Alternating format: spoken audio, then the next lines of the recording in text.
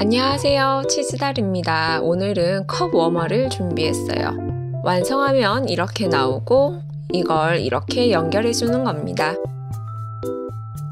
자, 시작하기 전에 저는 오른손잡이이고 컵을 이 방향으로 잡기 때문에 일러스트를 여기에 배치했습니다. 왼손잡이이고 왼손으로 잡으시는 경우 일러스트가 여기면 더 좋겠죠? 도안인데 그림을 이쪽으로 옮겨서 하시면 여기에 그림이 나오겠죠? 어느 쪽으로 작업할지 여부와 컵에 맞춰서 사이즈나 톡 체크하고 만드세요.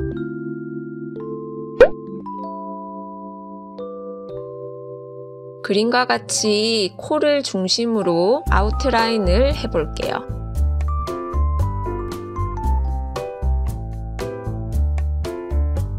아우트라인은 첫 담을 다시 돌아가서 시작합니다. 화면을 참고해주세요. 반 땀씩 걸쳐지게 나옵니다. 얼굴 크기가 작으니까 짧은 땀으로 해주세요.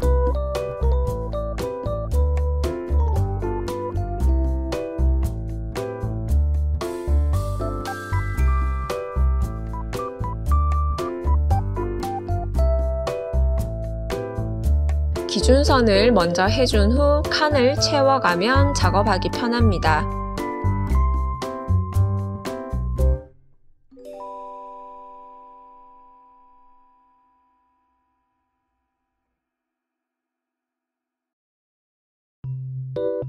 긴 곳은 아우트라인으로, 짧은 곳은 스트레이트 스티치로 적절히 섞어서 해주세요.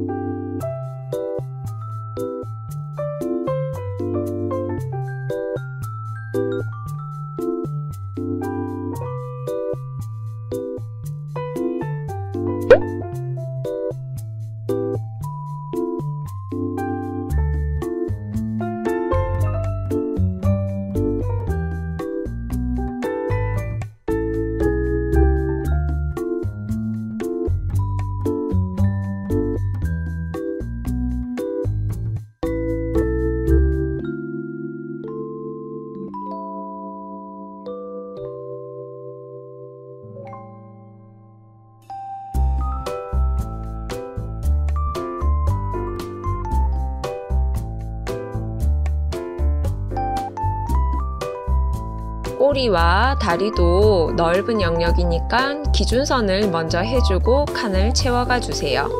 아우트라인이 좀 지겨울 수도 있지만 정성 들여서 하고 나면 털결이 잘 살아있는 여우가 됩니다. 사실 저도 아우트라인으로 칸을 채우는 자수 별로 안 좋아해요.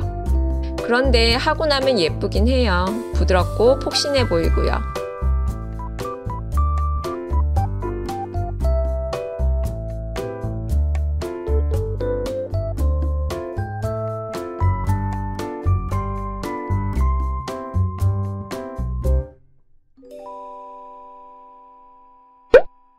배 부분은 일렬로 쭉 놔주세요.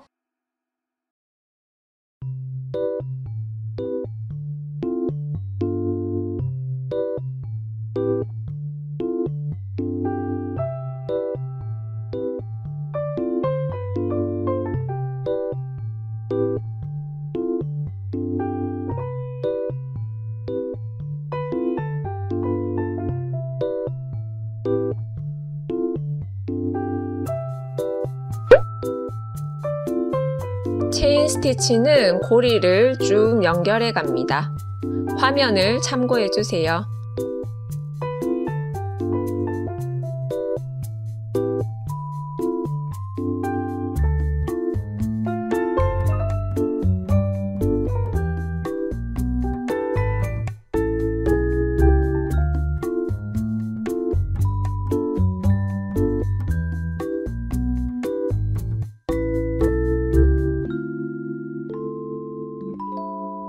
가로로도 해주세요.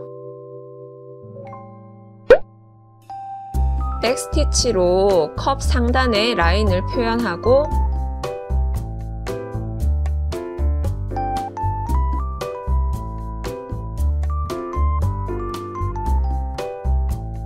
넓은 면은 세틴 스티치로 해주세요.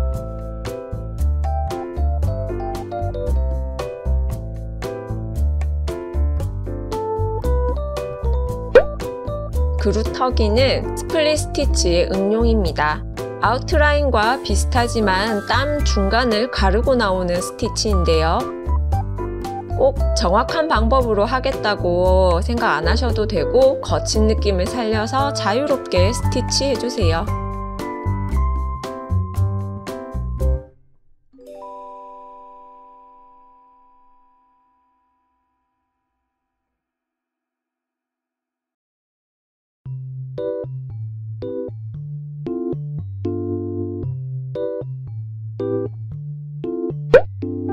레이지 데이지는 고리를 만들어서 끝을 걸어서 마무리합니다. 줄기는 한 땀씩 내려와 주세요.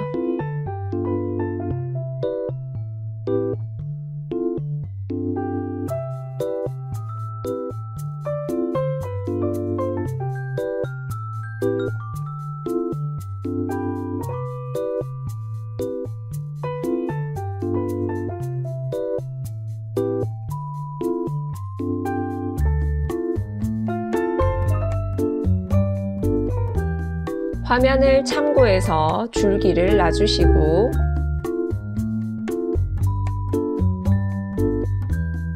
열매는 프렌치 노트 스티치를 해볼게요. 바늘에 실을 감아서 수직으로 넣어주세요. 감은 실이 안 풀리게 살짝 잡아주시면 좋습니다.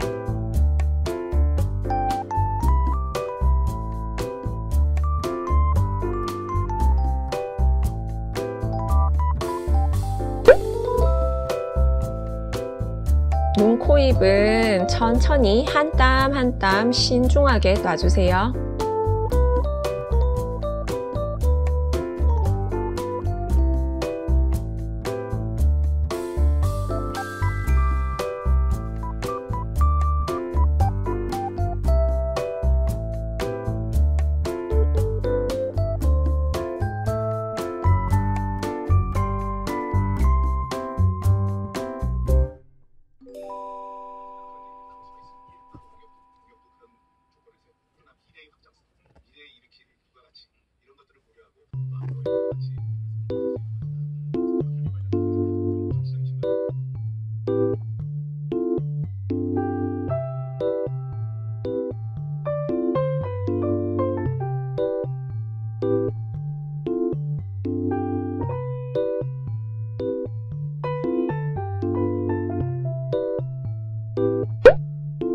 겉감, 뒷지, 줄 준비합니다.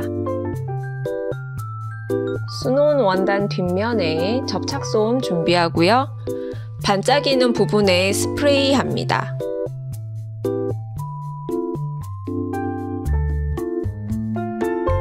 다리미는 꾹꾹 눌러주세요.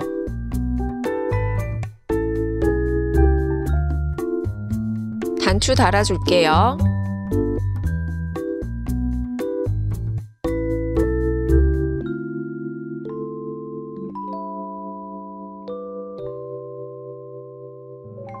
줄 잊으시면 안 돼요.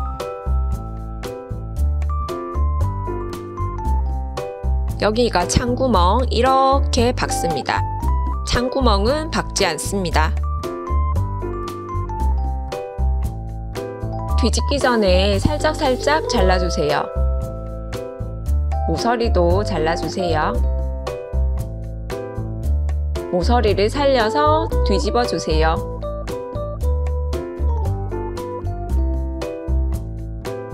창구멍 막아 볼게요. 시접 안으로 매듭 숨겨주고요. 화면처럼 위아래 원단을 한 땀씩 연결해 주세요.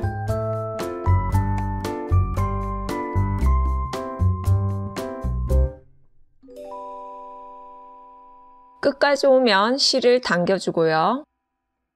왔던 길을 되돌아 공그르기 해줍니다.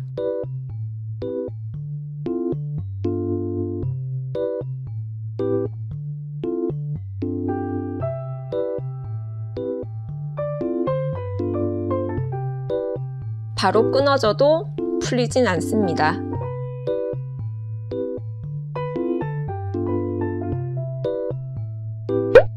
자, 완성하고 왔어요. 컵에다가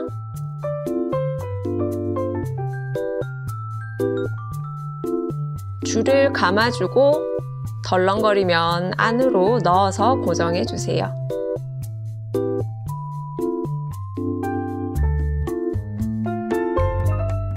완성입니다. 여기까지 함께 해주신 여러분 정말로 감사하고요. 구독과 좋아요, 알람 설정까지 잘 부탁드려요. 새 작품으로 다시 올게요. 안녕.